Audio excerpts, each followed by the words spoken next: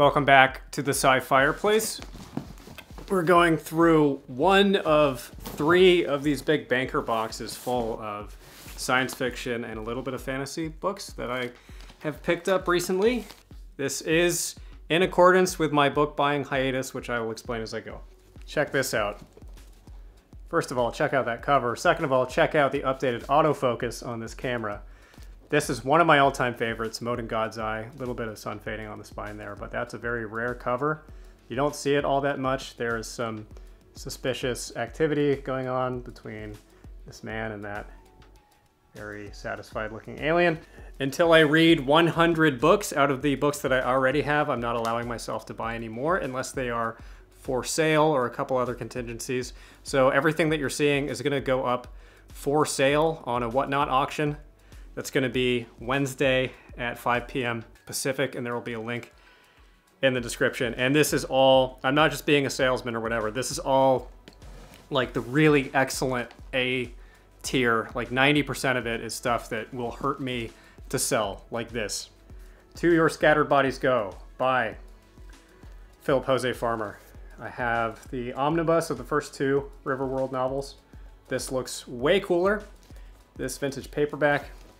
I got most of the ones in this box from a used bookstore locally, so I paid a little bit more than I usually pay for used books, but they're so good that I could easily justify doing it. Here's a paperback of The Dragon and the George by Gordon Dixon. This is a very celebrated older fantasy series. You don't find Dragon and the George all that much.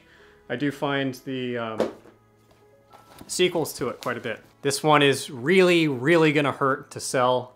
This is a vintage copy of The Inverted World by Christopher Priest with an amazing cover and really nice condition on this too. I do have a copy of this, but it's not vintage. So the deal is, if I keep a book for myself, it either has to be a gift from someone, or if I do keep a book, I have to pay an additional 20 bucks on top of whatever I paid for it that will go towards a pool of money that I will use to buy books to give away to you at the end of the 100 book challenge.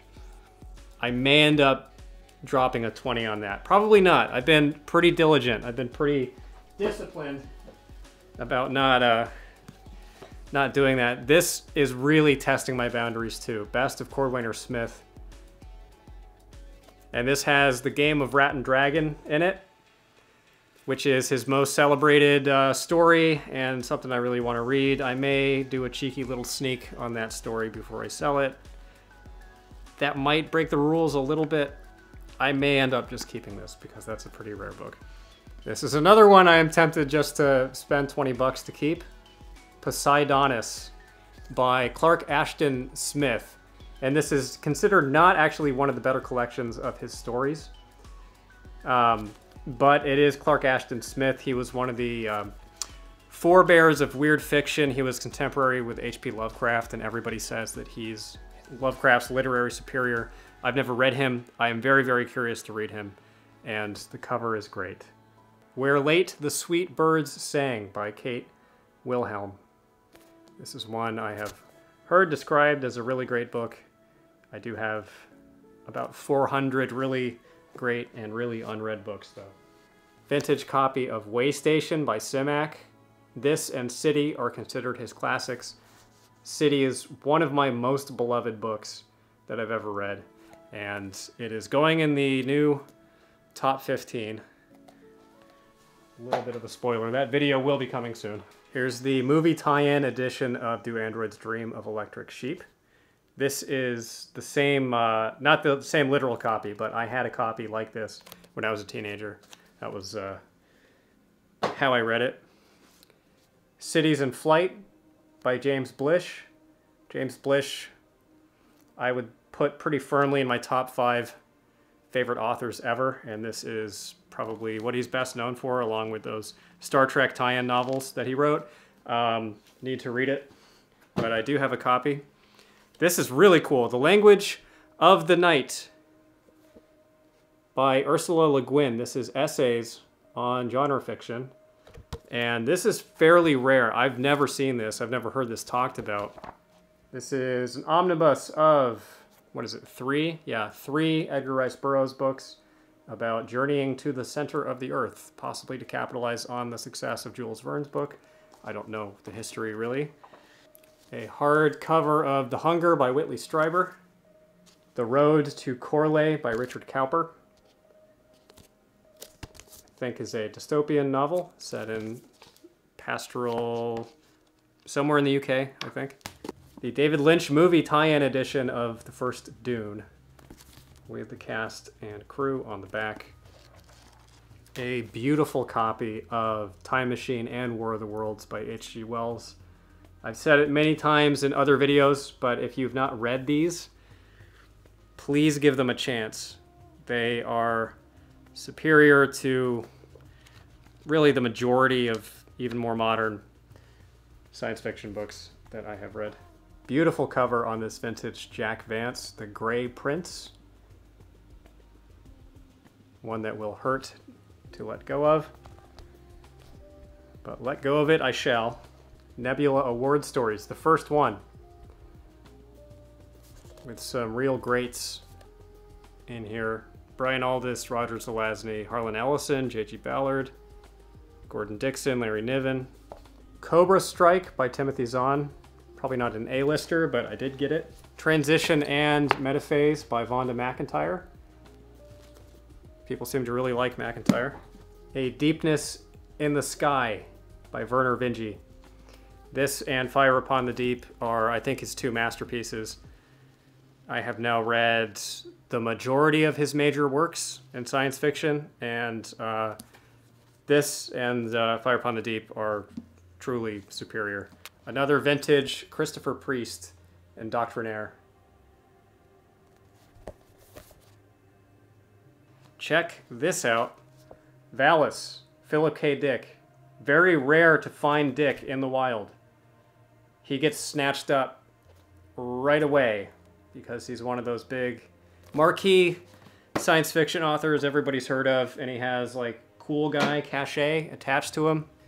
The 3 Stigmata of Palmer Eldritch. Clearly it is vintage. I have tried to look up this cover and it is not easily found. Jack Vance, The Dying Earth.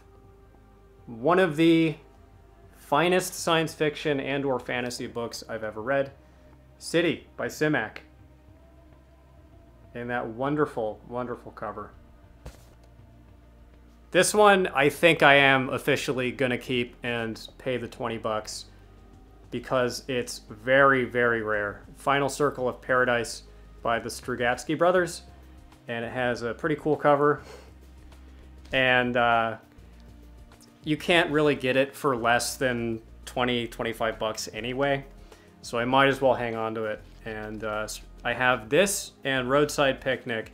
You just never ever find Strugatsky books, even in bookstores. They're pretty rare, and especially this one. Or I've never seen it, never heard of it, and vintage Strugatsky I think is doubly rare.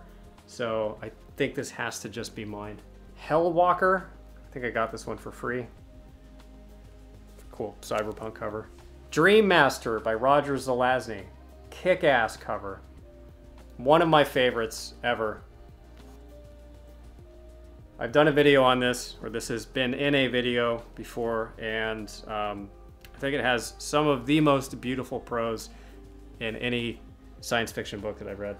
Bob Shaw's Other Days, Other Eyes. I've been looking for this book for a while now, and I get to keep it because I bought a big raft of these books from this used bookstore, and the woman at the register told me that I could just have this one for free. So this is a gift, so I get to keep it. And it's in the Pan Lozenge, as Outlaw Bookseller calls them. This edition here is a little damaged, but Bob Shaw actually has had a long life on this channel, and I have never read him. I probably have 6 or 7 of his books. I found a bunch of Shaws in a haul of vintage paperbacks way early on when I was first putting videos up on this channel, and they've always called to me, and I've never gotten around to reading them. Oryx and Crake by Margaret Atwood. Please don't crucify me for this, but I don't really care for Atwood that much. I read Handmaid's Tale, and I thought it was not very good. This is my all-time favorite fantasy book, The Eyes of the Overworld by Jack Vance. This is the sequel to The Dying Earth. The finest fantasy book I have ever read. And this is straight fantasy. It is technically science fantasy because it takes place in the world built in Dying Earth, but for all intents and purposes, it is just fantasy. Second copy of Three Stigmata, Time Out of Joint by Philip Dick. I actually have this same exact edition up on the sci-fireplace behind me. Same with this, Robert Silverberg's The Book of Skulls. I have this exact same edition. Samuel Delany, The Towers of Toron. Not one that I've heard of before. I don't know if it's fantasy or, no, that looks like science fantasy maybe. There's some space stuff going on in the background. This one also is hard to pass up on, but I'm probably gonna put it up for sale. The Best of Philip K. Dick. Really cool cover. These are pretty hard to find. I've never run into one. John Wyndham's Stowaway to Mars. A Wyndham that I've never heard of. Pretty cool vintage copy. Same with this, John Wyndham's Rebirth. Not familiar to me. Also not common. And A Canticle for Leibowitz. And I have another one of this exact same copy. So that'll do it for the first box. Like I said, I have 2 more boxes that are at least as good as this. It's a live auction, you just bid live, like being in a real auction, and again, there will be a link to that in the description. You may be saying, Matt, why would you subject yourself to this? Why would you get all these great books and then sell them? I have approximately 400 unread, just genre books, not even including literary fiction or nonfiction, just science fiction and fantasy. I have about 400 books that I have held on to because I want to read each and every one of them for some specific reason. So it is becoming gratuitous for me to just accumulate more and more books. So I'd rather do this and turn it into an income stream and still be able to get the thrill of the book hunt. And I think it'll be fun for people to be able to reap the rewards. I'm almost done with Eon by Greg Bear. And then I'll be moving on to more randomly picked books. And I'm gonna keep going until I hit the 100, and then I'll be back in the driver's seat and back to spending dumb amounts of money on books.